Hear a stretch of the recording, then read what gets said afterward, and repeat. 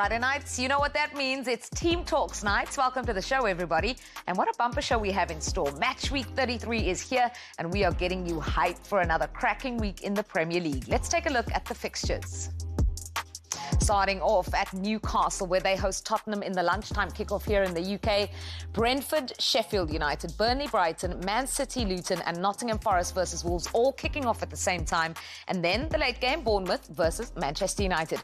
3 on Sunday, including 2 of the title contenders in action, Liverpool, Crystal Palace, and Arsenal, Aston Villa to end off Sunday's action. There's one game on Monday, and that sees Chelsea at home against Everton. State of play in the Premier League, and there is no room to breathe anywhere on this table. 71 Arsenal, 71 Liverpool, 70 Man City, one of the most exciting title races that we have seen in a long time. Tottenham are in 4th, and they are level on points with 5th place Aston Villa. Little gap on Manchester United then. Let's look at the bottom of the table. Everton having been deducted now 8 points in total. They are in 16th, just 2 points clear of Nottingham Forest, who themselves are above the drop zone, only on goal difference. Luton on 25 points. Burnley and Sheffield United also in danger there.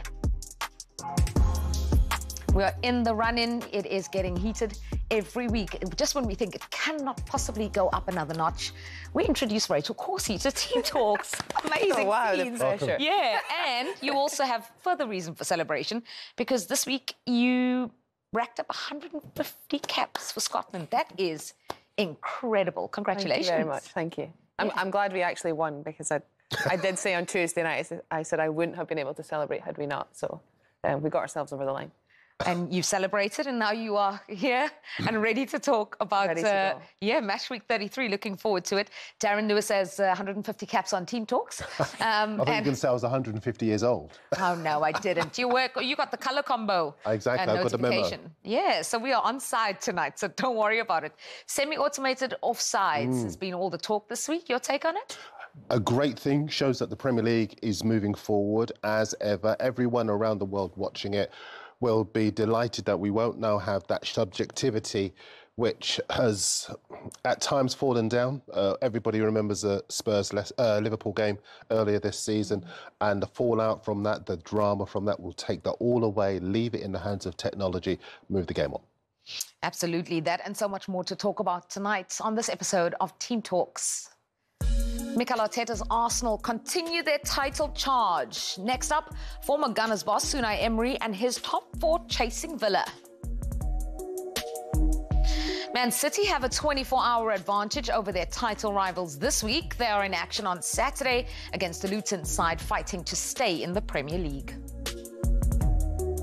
And Newcastle's excellent home form faces a huge test, with free-scoring Spurs looking to cement top 4. Getting into Champions League also means greater demands on players, demands on the squad, and you have to be geared up for it, or else it can affect all parts of your season. We begin with Arsenal, Aston Villa. Let's hear from both managers, starting with Mikel Arteta. He's done it in so many different countries, in so many different contexts, and it's been incredibly successful. Obviously, it's very close to my hometown. I have huge admiration for him and huge respect, and wishing the best after Sunday. But what he's doing again, I think it's really impressive. We are playing in Emirates. We are playing as well in the different contexts. Now they are fighting for the trophy of the Premier League to win the Premier League this year, and we are now fighting behind them, trying to keep our 5th position we have now, and fighting with Tottenham, and different because as well some players, of course, being injured, they are not going to play on Sunday. Rachel, so fascinated to hear some of your takes on what's been happening on the Premier League, in the Premier League this season. And Arsenal-Aston Villa is the first game we're talking about. Let's get your thoughts on Arsenal, because they are top of the table. But it feels like they're still maybe not the favourites. Everyone's looking at Man City and Liverpool as well. And the Gunners seem to have a little bit of a different spice and flavour than last season. What do you think? Yeah, they do. I think when I've spoke about this before, I think last season everyone couldn't quite believe how well they were going at the start, and I think in some ways that tripped them up a little bit. I think eventually that did get to them. I feel this year they probably, people didn't quite know what to expect. They weren't sure they were going to be able to have the same form. They didn't sit in that top spot for as long. And now they've sort of come there at this point in the season. And I actually think that's probably helped them a lot. I think the fact maybe some people still doubt them probably still helps them. I still think there's going to be twists and turns. I've really enjoyed watching them this season from just a pure footballing perspective, I think. And probably from a defensive perspective as well. Yeah. And, I think you probably have to look back a long time to probably see an Arsenal side that, pride themselves on that 1-0 to the Arsenal chant. Last week, there was that shot in the 91st minute of Gabriel celebrating a block. He blocks a shot, he gets up. Is that a defender's... You can talk us through that. What is that all about? That, to me, has to be something that they've spoken about. And I think we've seen it throughout the season that, I think other teams now do it as well. I think other teams have seen teams do it and think, we should celebrate this. This is a good thing. But that has to be something you speak about, because that isn't something that I would say naturally happens. There can be moments you do a little something good in training, but it feels very intentional. And I think there's something very powerful in, celebrating all the good moments at different points in the game. Pretty typically, the team that concedes the less goals is up there, at the end of the season. And I think they've been fantastic this year in terms of their discipline, their organisation. They've put a lot of attention on the small details. Their set pieces, for or something people speak about, but set pieces against, they're, a huge thing. Defending the penalty area, they give very, very few chances away. And it's undoubtedly probably the thing that has been the most significant, I would say, this season compared to others, that's puts them, in my opinion, as the favourites for me. I think they probably are the team for me that I just have a feeling they might go on and win it. Have you seen my notes? No. Did you have a look at my notes? Because my question was about the Gabriel and the celebration. It shocked me that they celebrated that as much as they did the goals. Do you know why? The numbers. And I love the numbers, so forgive me, indulge me for a second. The stats, man. But the numbers around Arsenal back up entirely what you've been saying. Haven't conceded a goal in 5 away games. They've won 10 of their last 11. They've scored 38 goals. They've conceded 4. That is just ridiculous. And I think Arsenal at the moment, they are like... A lot of people are still sleeping on Arsenal, because they kind of look at City. They've done it 5 of the last 6 seasons. They look at Liverpool, the only team to break their sequence. And then they look at Arsenal. They haven't done it for 20-odd years. But Arsenal, for me, they're like the team that turns up for a job interview with the qualifications. And then you've got City with the work experience. Yeah. They've done it. They've been there. They know the job. And then you've got Liverpool, who they've been to university. So they've got the degree, Yeah. But everything about Arsenal right now, there's the remaining fixtures on the screen. I look at all of them teams, all of those teams, journalist, and I think to myself, they can beat them. Why? Because they've got the best defence. They've scored the most goals. They scored the most goals from crosses. They scored the most goals from set pieces. They are so meticulous about everything that they do. They've got a good culture in the team. And Villa's record against Arsenal, it's not good. So I just think everything that you're saying at the moment, Arsenal fans must wonder, what do we have to do for people to say that we're favourites? You talk about Villa and the record against Arsenal. They did win 1-0 in December, but a Villa clean sheet at the moment is seeming like very difficult, especially if we consider what happened against Brentford at the weekend. They can't defend like that at the Emirates. No, they can, and I think that was a little, for me anyway, I felt that was uncharacteristic. Just they obviously had that little, I think the second half was probably very different to how the first half played out, but just had that period where, conceding goals consecutively. I don't think we've seen that. I think defensively they have been good this season.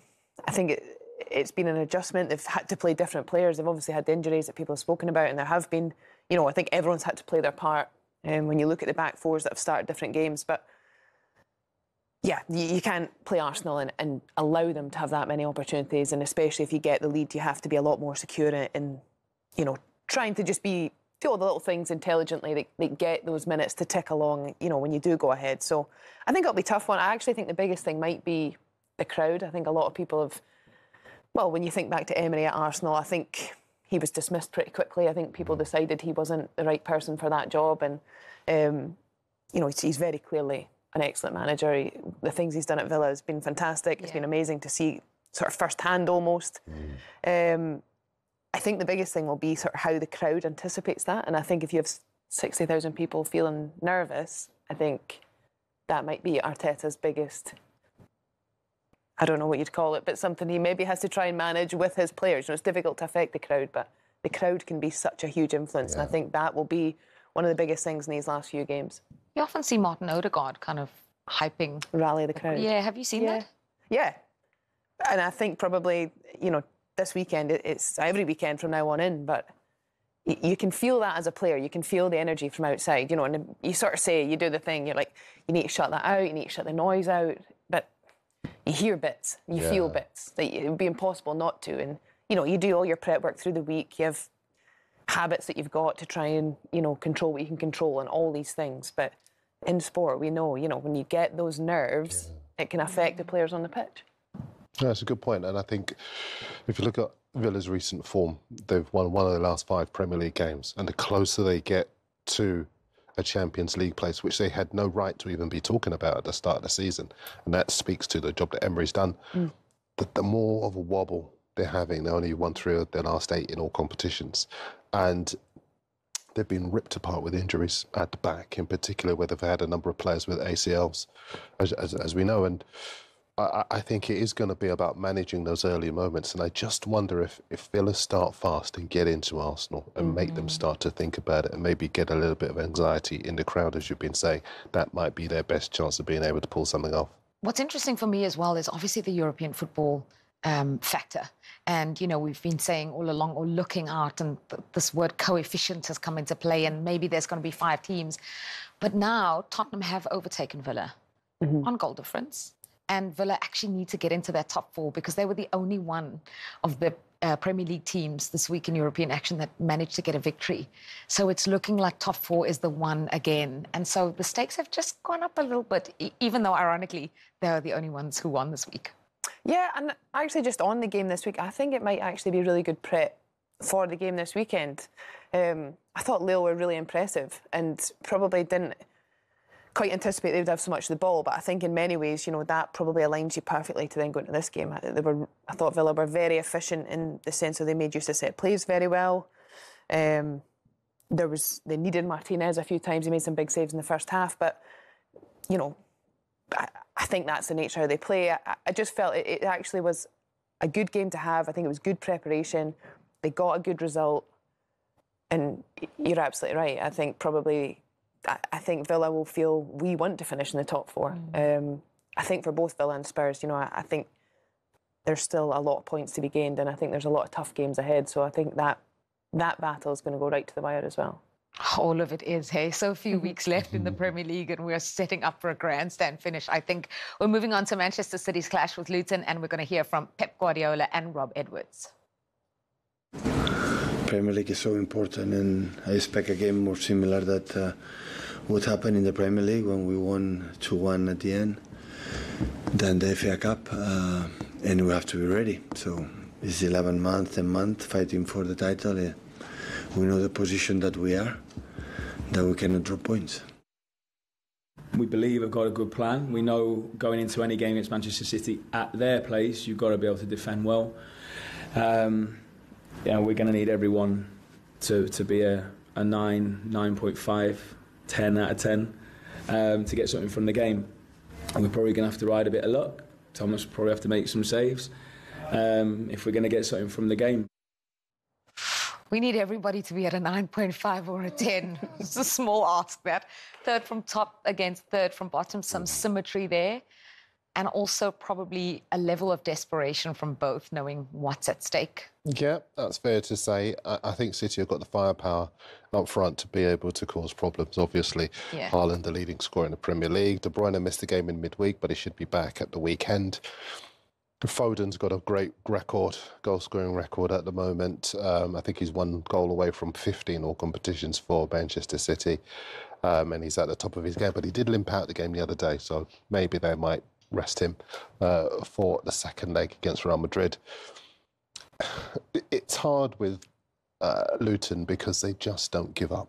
And even though on paper this is City's to win comfortably, that's what we said at the ahead of the game at Kenilworth Road, and in the end City were in a fight to get the points.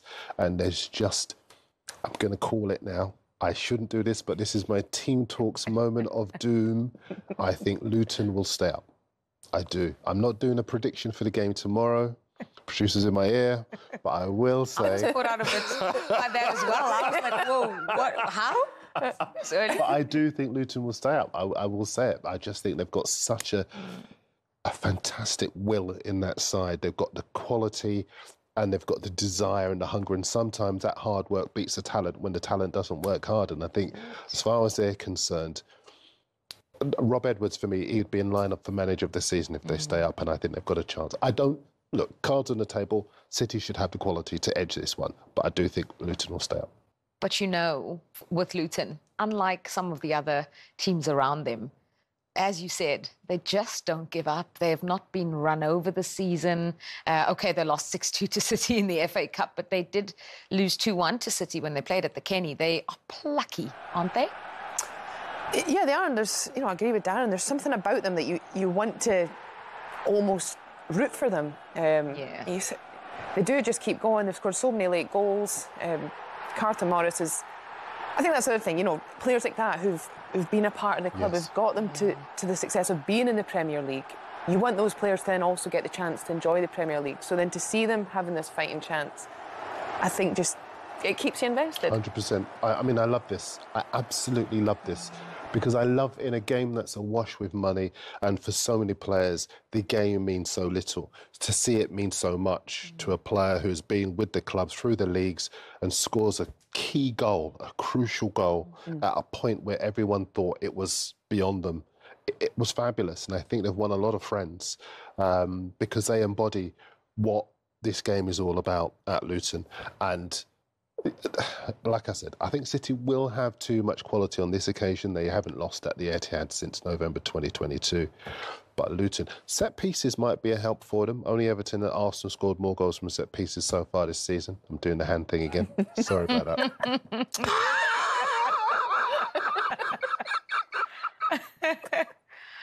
Man City have only conceded 2 goals from set pieces. I've just been reminded.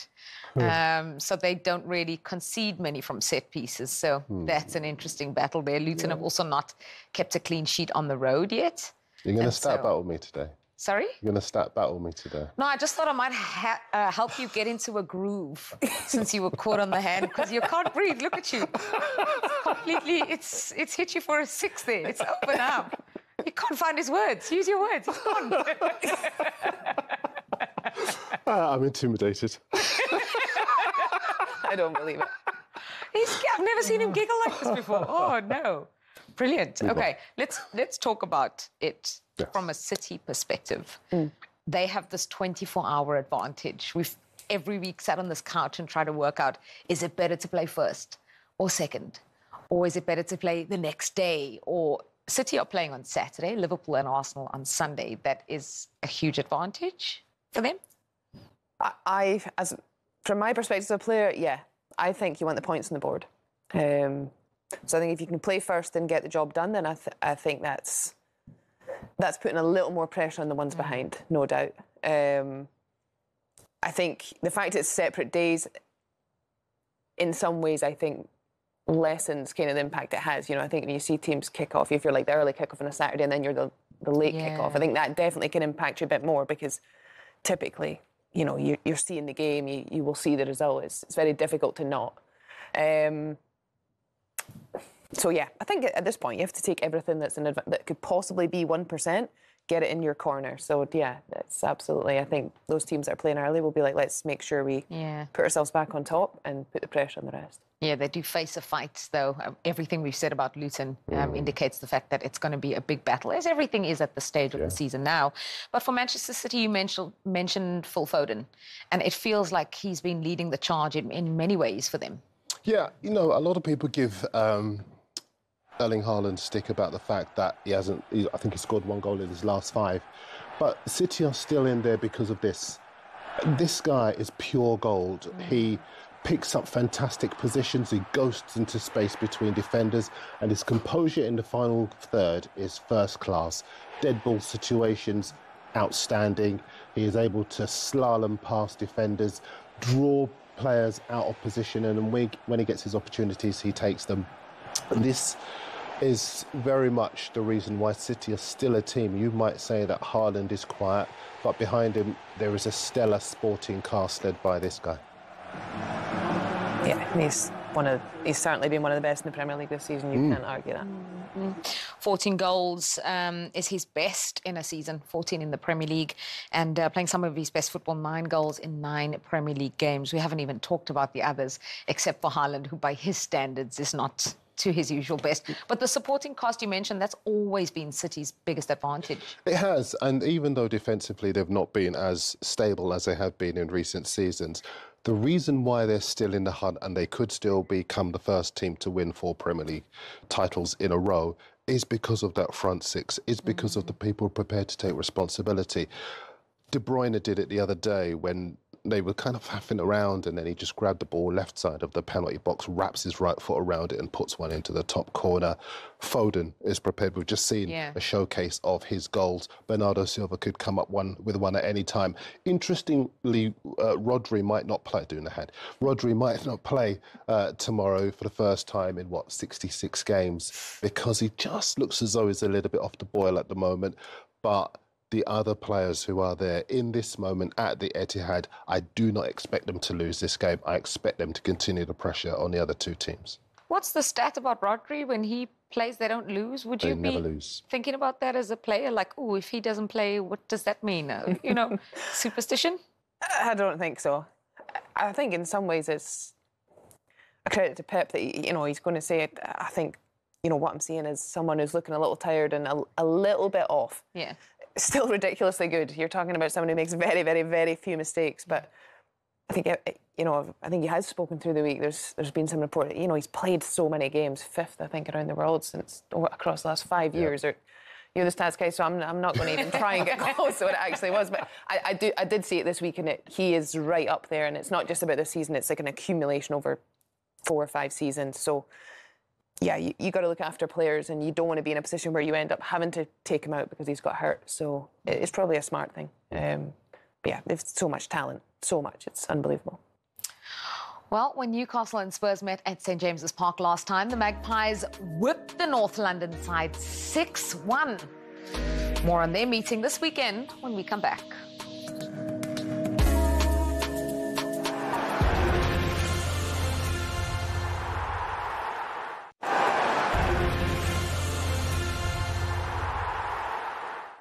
Welcome to another one of those frenzied Tyneside afternoons. It's hard to argue with those who build this match as the most important of the league campaign so far for each of these teams.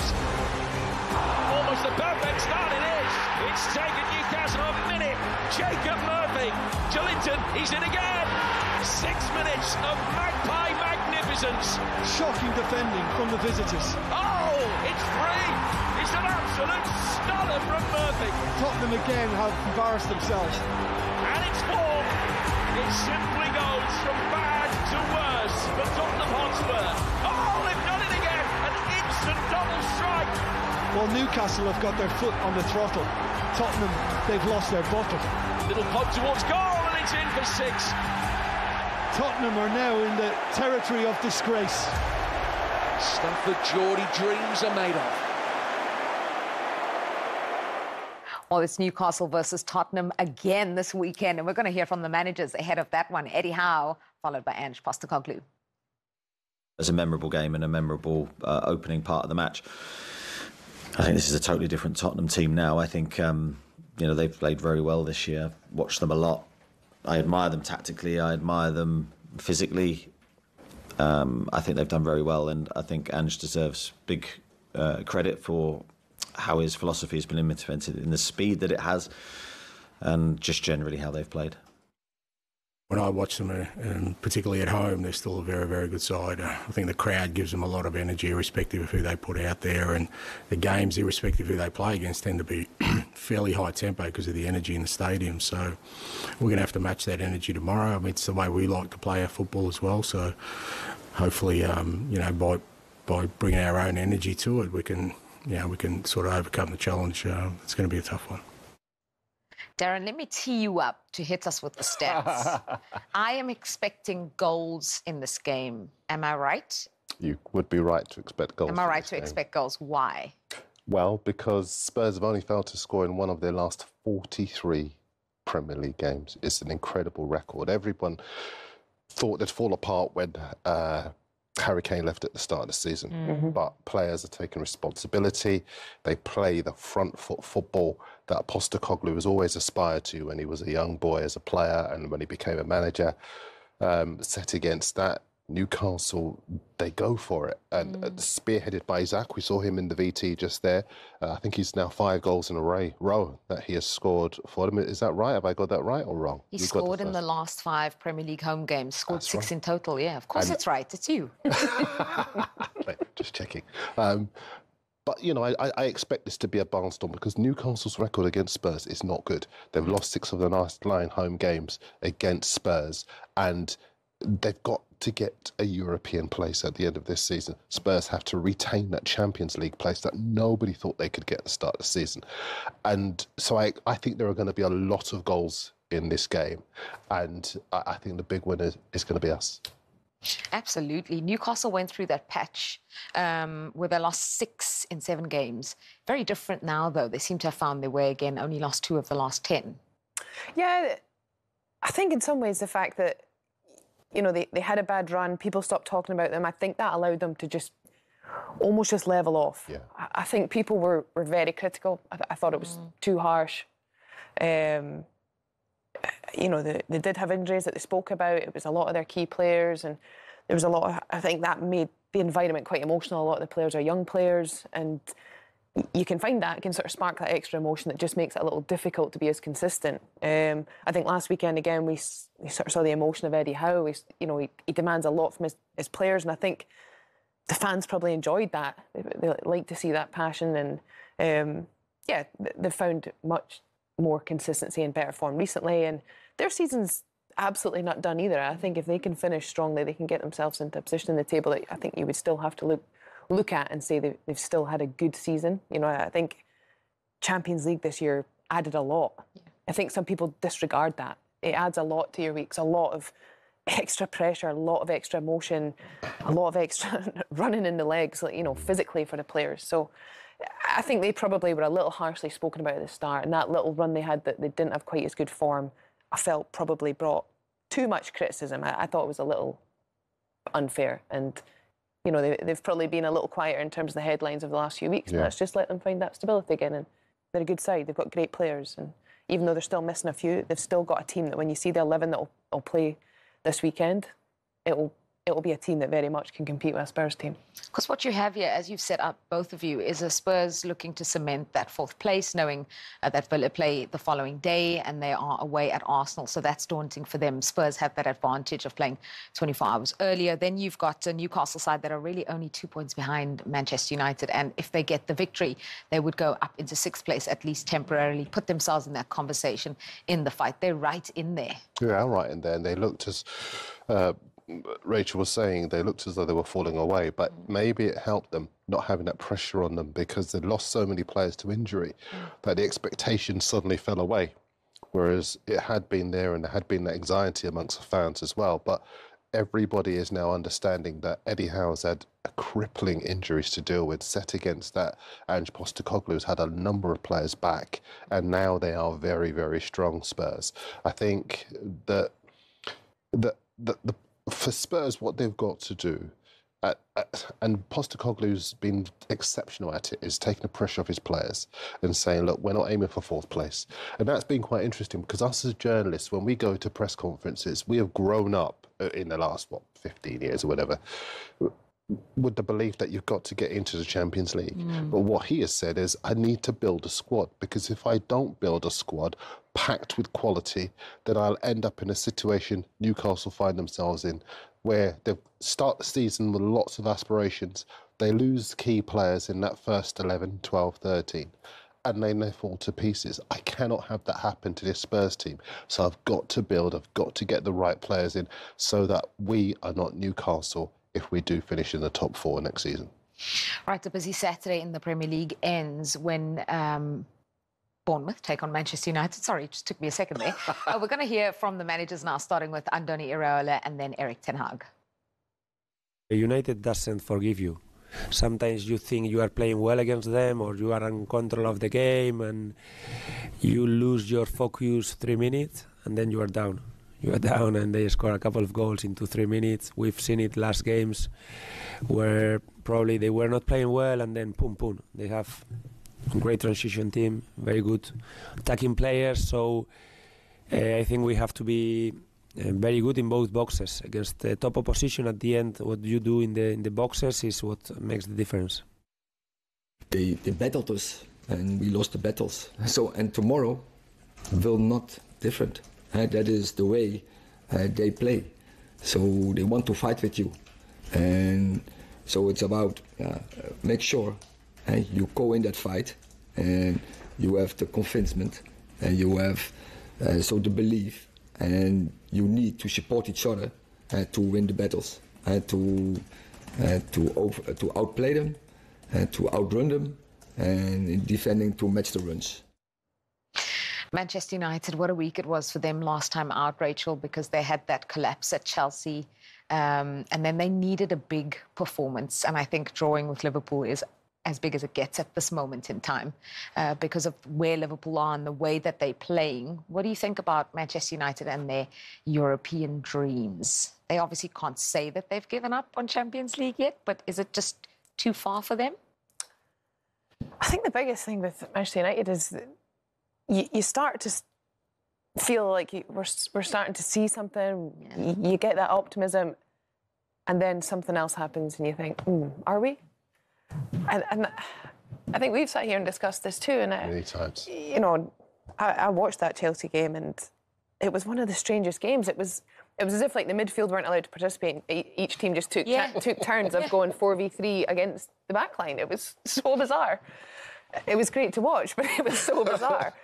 And then, you know, you're going from that then into the Liverpool game. Before that game, I thought, you know, I just couldn't see a way that they could get anything out of it. And part of you is going, yeah, but it's the rivalry, the history, surely. And somehow they did get something out of it, although I think a lot of people probably are still thinking, I can't believe Liverpool weren't out of sight in the first half. I definitely think Europe, you know, catching Villa or Spurs, I think, is probably going to be really, really difficult. I just can't see either of those two teams dropping enough points and Man United consistently putting a run of results together that will get them there. And that's not because I don't think they're capable of it. I just don't think I've seen it from, you know, the system they're playing and what they're being asked to do. It's just so difficult to know what you're going to get.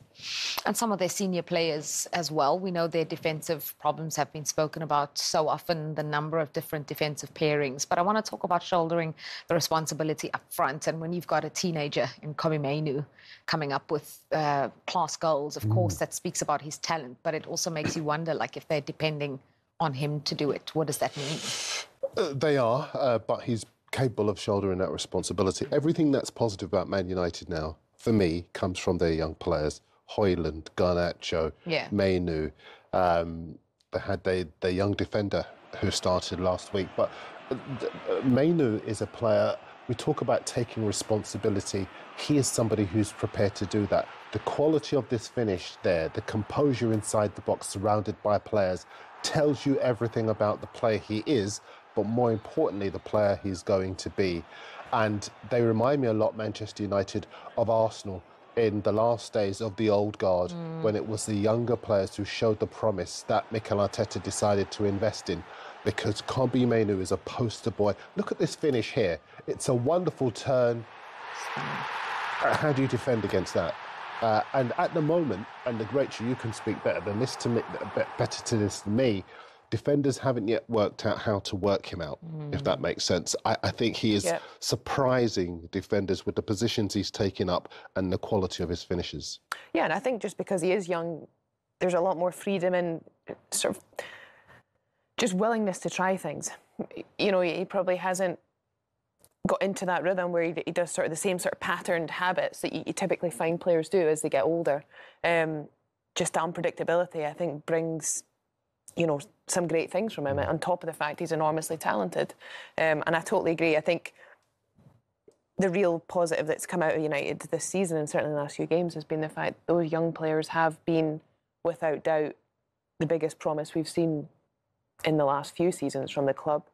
The difficulty with that is, and possibly that's why they are a little bit unpredictable on what you're going to get, is that you can't expect young players to be consistently at that very, very top level. We've seen what they're capable of, and it's absolutely no doubt they can play at the top level, do great things. But to rely on them consistently, I think that's been the toughest thing for United. The senior players have by no way made the same contribution, and I'm sure that's something in the summer will be a big part of the process to keep them moving in the right direction. Just very quickly, Darren, what are we going to see from Bournemouth? We know they lost last time out, but they've won 3 in a row at home. They've never gone 4. They beat United 3-0 at Old Trafford in December. They've never gone back-to-back. They've never done the double over United in the Premier League. Is this the right time for them to do it? What will we see? In a word, yes. No sitting on the fence with this one. Rachel's right. You don't know which United are going to turn up. And I think as far as Bournemouth are concerned, they will look at the fact that United have conceded 554 shots on goal so far this season. Only Sheffield United have conceded more. And I think their striker, Dominic Solanke, I think he's one short of the goal total from Joshua King, which was 18. And I think he will spearhead the attack, and he will be saying to his players, and I think Andoni was saying to his players as well, go at them. Don't be afraid. They're not the force they were. They're Man United in name. Go at them, attack them, see what they're made of, and see whether you can get some joy, and I think they will. Now, last week was an emotional rollercoaster for Chelsea fans with the win over Man United, then the draw with the Blades. What will we see against Everton? More on that game when we come back.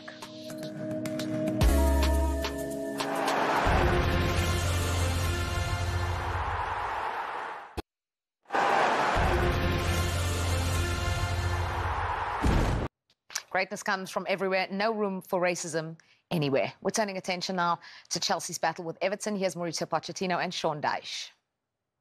When we face teams like Manchester City or Manchester United or Tottenham or Liverpool, I think always the team show good quality. The problem is to be consistent when, for us, when we analyze the team, is lack of maturity, and that is only with time that we can get the right balance. Maurizio is someone I've always had respect for, always liked the work that he puts in. Obviously a topsy-turvy style season by their standards. A lot of changes there, a lot of changes in culture, I'm sure, from the way he works. We beat them well at this place in the sense we delivered a good performance, but that doesn't guarantee the next one. I always make that clear to the players. They're a good outfit. They spent a lot of money over the last few years, which everyone knows, and they have some quality, without doubt. So we've got to make sure that we deliver, and that's the standard process of what I go through with the players. Don't rely on anyone else other than ourselves. What a week for the Toffees. They got their first Premier League win in 13 We're trying to decide if he's dyed his hair. I can't decide. I'm going with it was the light. I'm going it was the light. Is it light? I'm going with the light.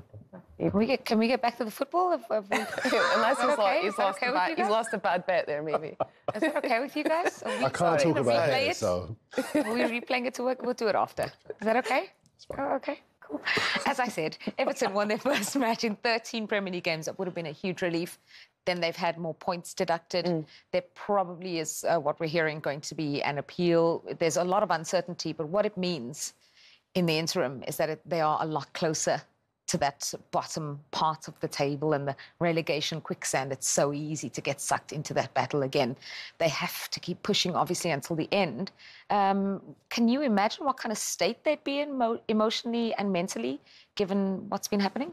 I mean, yeah, I think it's very unrelatable, I think, and it's hard to kind of imagine what that must be like. I have to say, I think they've done pretty well to probably do their best to kind of keep on the train of just we have to keep going and we have to keep going. I think the fact that the saga has felt like it's lasted the whole sort of, not the whole season obviously, but a good portion of the season. I think that would, for me as a player, would be the most frustrating. It's like, if we're going to be deducted points, let's know what it is. That's it. Okay, now we know what the task is, let's go. The sort of back and forth, just, I think that would be the bit I would hate the most. I'd be like, are we done yet? Yeah. You know, are they going to go to, we're going to get in a couple of weeks' time and then there's something else? It just feels that's the bit for me that sticks out as being pretty tough. In saying that, I think they've done a very good job. It's very typical sort of Sean Dyche vibes of let's get stuck in. People don't want us to do well, we're going to show them. I think defensively they've been very good. You know, I think they have that structure, they have that grit. I think they have players that buy into that. And I think they'll be okay, but it's been a very, very tough year, and I definitely don't envy any of the players from being in that experience, because I'm sure it's taken a toll. Yeah, that us versus the world mentality, they're going to have to lean into that and keep leaning into it, because they did get a point at Newcastle. They got victory over Burnley, all thanks to Dominic Calvert-Lewin, who is back in business. That's huge for them going into the last few weeks. Yeah, a couple of goals in his last 2 games now, and the confidence is coming back. I think he finally trusts his body again. You can speak more better to the whole injury situation and the psychology around trusting your body than me. But his confidence is coming back ever so slowly. When you consider that Chelsea have conceded 52 goals so far, that's more than they conceded in the whole of last season. There is no team they don't concede against. They conceded against Sheffield United, against Burnley. They're 2 of the lowest scorers in the Premier League. Everton are among the lowest scorers in the Premier League. But against Chelsea, you always have a chance.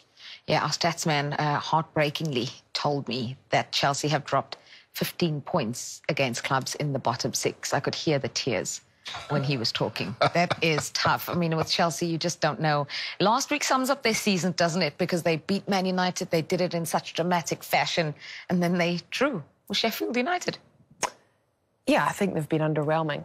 They've got a lot of good players. They've obviously spent a huge amount of money, as we know, which in sometimes that brings more scrutiny and is a little unreasonable, because it's very difficult to, you know, put a team together with so many new, you know, faces that have to try and gel. I find them a little confusing whenever I've seen them this season. I don't quite know what they're trying to do. I think, again, they've been a team probably that has lacked that consistency. And, you know, I think a lot of people, you know, they talk about Cole Palmer as being sort of the talisman, the player that can make the difference. And I actually think at times this season that's also hindered them, because you find him sort of drifting in and almost doing his own thing, which, you know, but in doing that, he's got the capability to change a game, as, you know, he did in the last few minutes against United. But at the same time, I don't necessarily think that always allows that team to build that fluency and that good structure and good play. So, yeah, I kind of don't know about Chelsea. They're a bit of an uncertain. I think they could go quite easily this weekend and put 2 or 3 in and it'd be very comfortable. And at the same time, I think it could go completely the other way. I think that's how all of us feel. I think that's been the story of their season. We are going to go around the grounds now to hear from all the managers ahead of match week 33. Let's whip around the Premier League. They have more bite. They look more difficult to beat. It's much more everything I would expect from a Chris Wilder team. I see that now. Speaking of Chris, a guy I think have done a very good job in general, especially Sheffield United, and I can just see what he's building with the coaching staff now. We want to produce another big performance. We've had to produce big performances in all of those games, whether Bournemouth, whether it was Fulham at home, Liverpool away, and Chelsea at home. So we'll need that type of performance to give us any opportunity of getting a result at Brentford.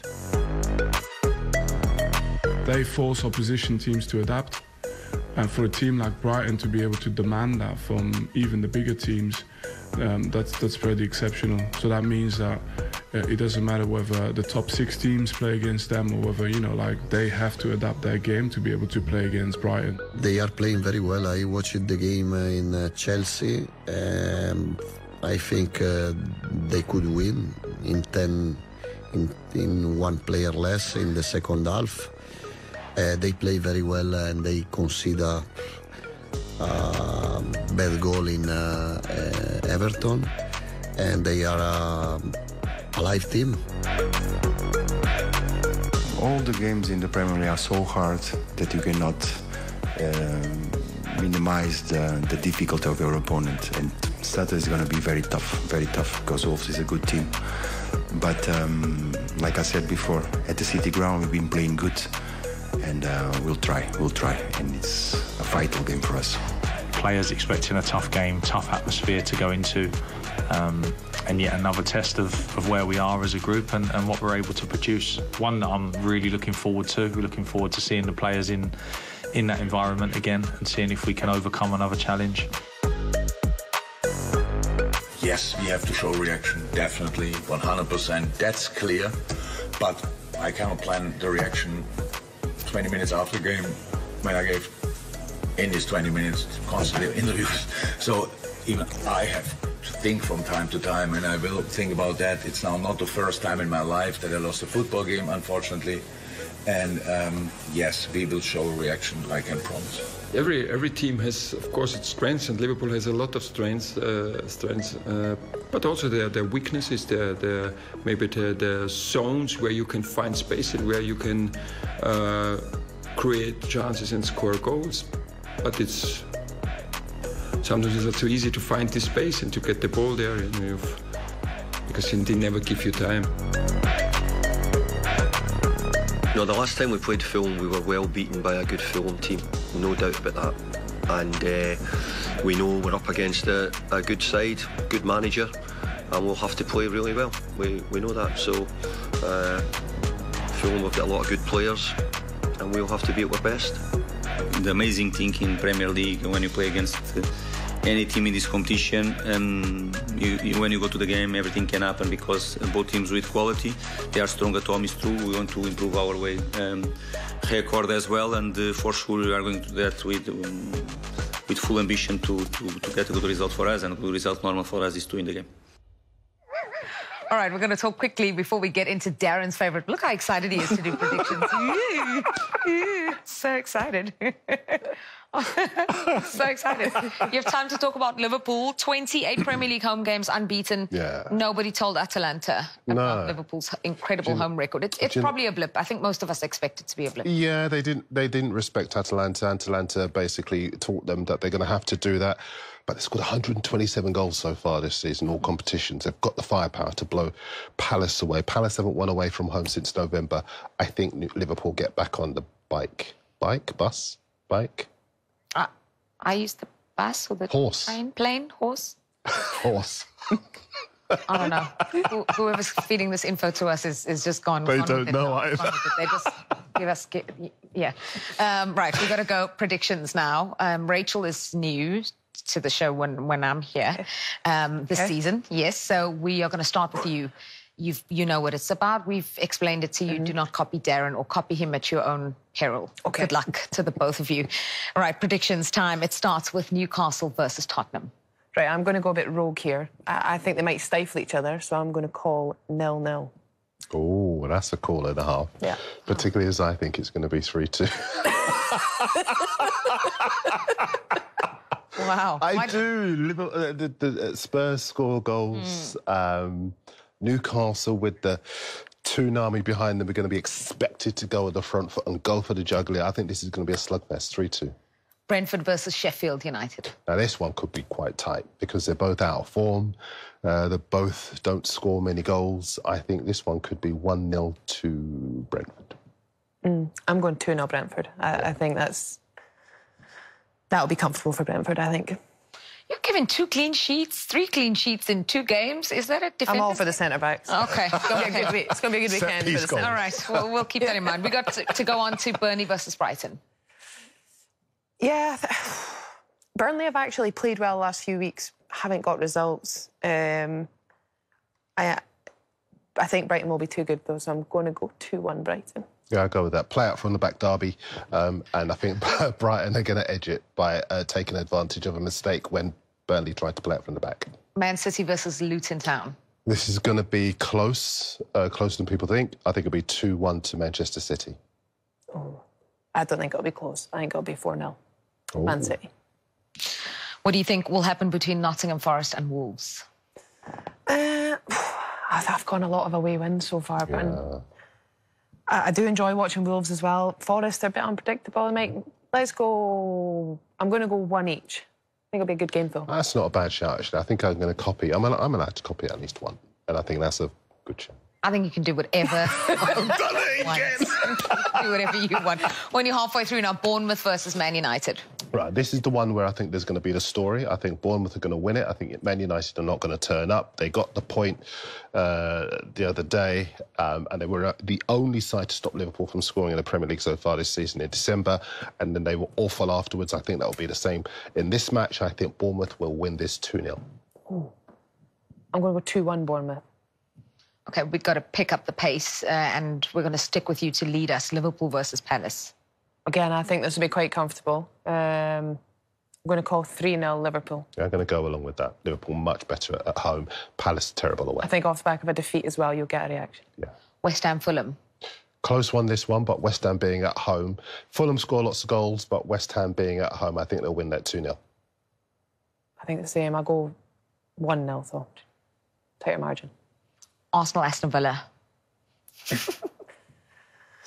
Oh, I have to go. I want to say 2-1 Villa. Oh, I'm going to go 2-1 Arsenal. Arsenal don't lose at home. And defensively too good. OK. Last one, Monday Night Football, Chelsea, Everton. 3-3. That was in the back of my head as well, actually. 3-3. Something exciting. Big one, 3-3.